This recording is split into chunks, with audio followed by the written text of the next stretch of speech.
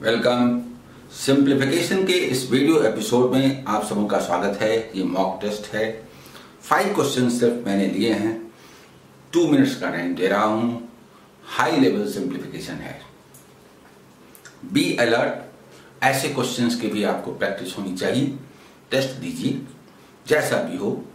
कम से कम 5 में 4 जरूर बनाइए। 2 मिनट्स में मैं फिर एक्सप्लेन करूंगा इनको। आइए माय डियर स्टूडेंट्स, मैं अमर कुमार सिंह अमर सर अन अकेडमी पर भी हूँ, जो एक फ्री लर्निंग ऐप है। मैंने यहाँ पर ढेरों लेसन्स और कोर्सेस बनाए हैं जो बैंक, एसएससी और रेलवे एग्जाम के लिए बहुत ही लाभदायक हैं। इनका लाभ उठाने के लिए आप डाउनलोड करें अन अकेडमी लर्निंग ऐप।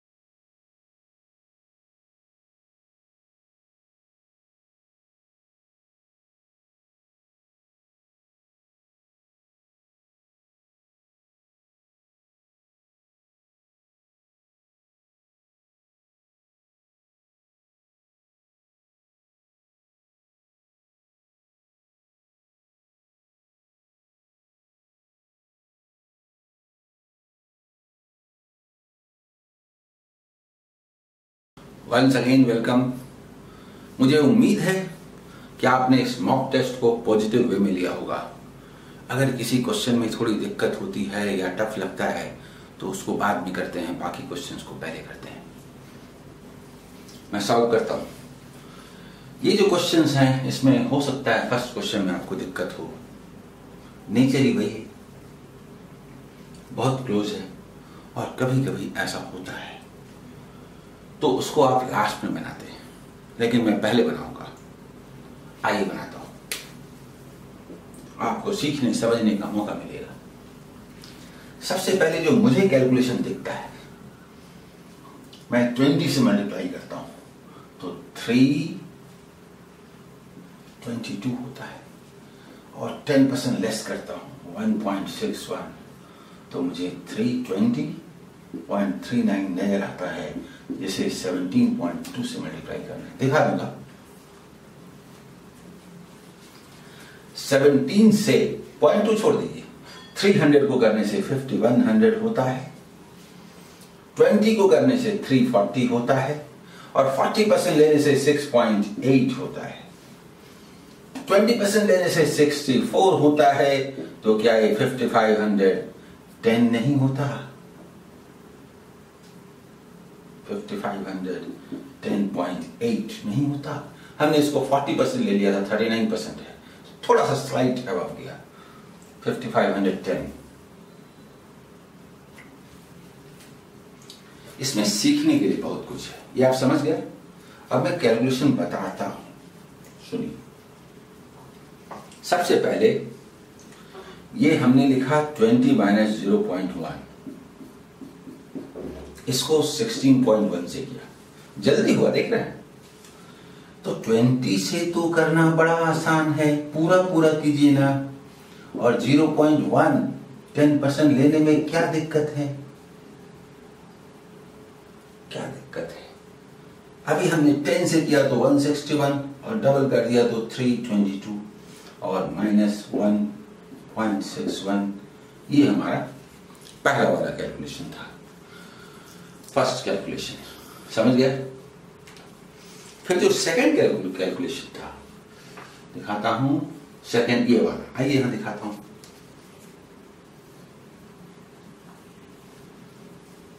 सबसे पहले हमने 17 से 300 को किया, 17 से 20 को किया और 17 से 40% लिया 0.39 को। यही 3 काम किए गए और फिर हमने 0.2 यानी कि 20% लिया। 320.39 है ना, छोड़िए ना, यहां से लिया, इग्नोर, यहां से लिया, दैट इज 64। ठीक है? आइए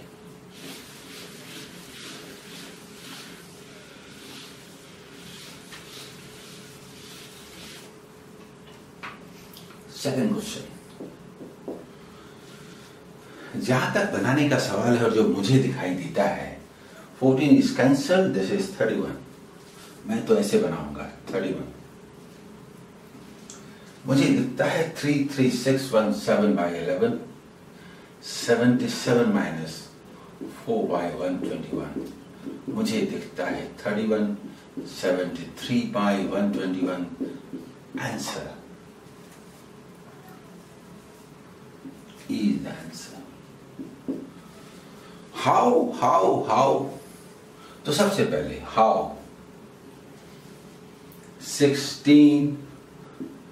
14 plus 16 minus 14 plus 15, इसका कैलकुलेशन करते हैं। हमें पता है कि ये 31 हुआ। उसके बाद हमें 1/11 दिखता, 3/11 दिखता, 3/11 दिखता, बाद वाला -4/11 स्क्वायर दिखता,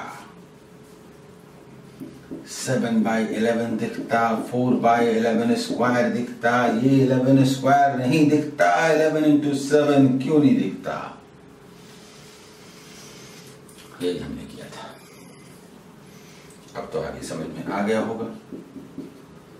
यही कैलकुलेशन है जो आपको मन में करना था और करके कॉपी में लिखना था। ठीक है? नेक्स्ट,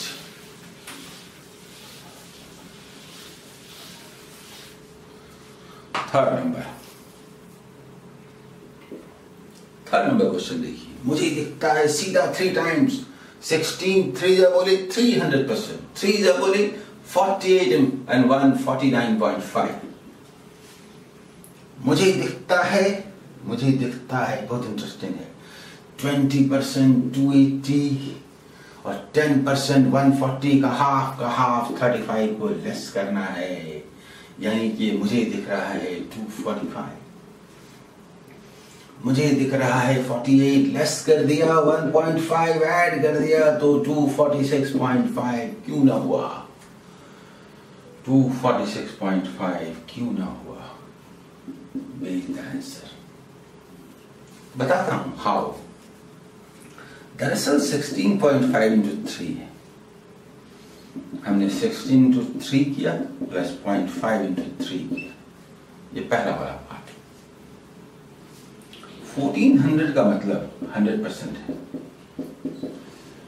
140 का मतलब 10% है, तो 20% का मतलब क्या ये 280 ना होगा?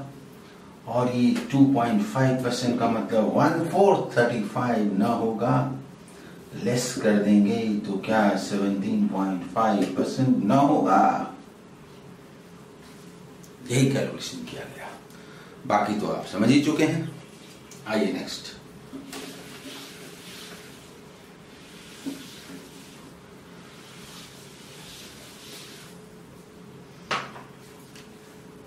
Fourth number question.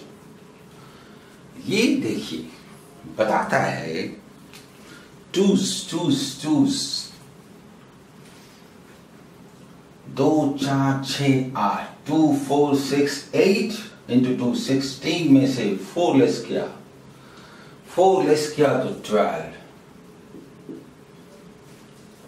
और ये 6 में से 4 लेस किया तो 2।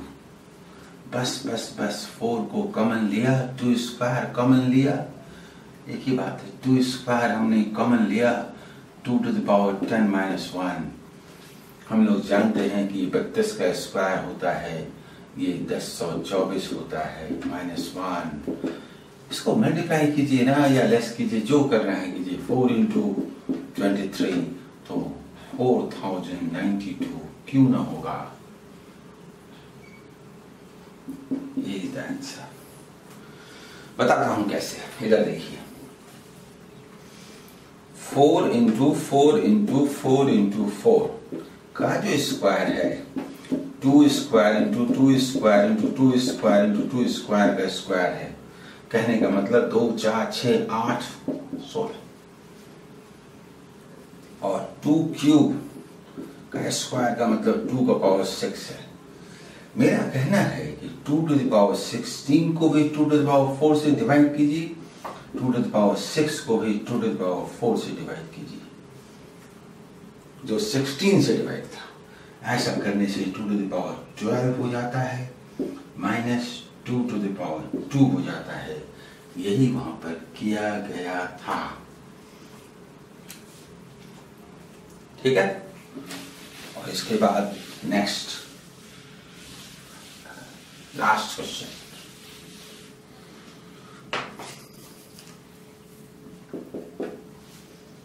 This is 9, this is 25, this is 63 divided by 21। बताता हूं कैसे।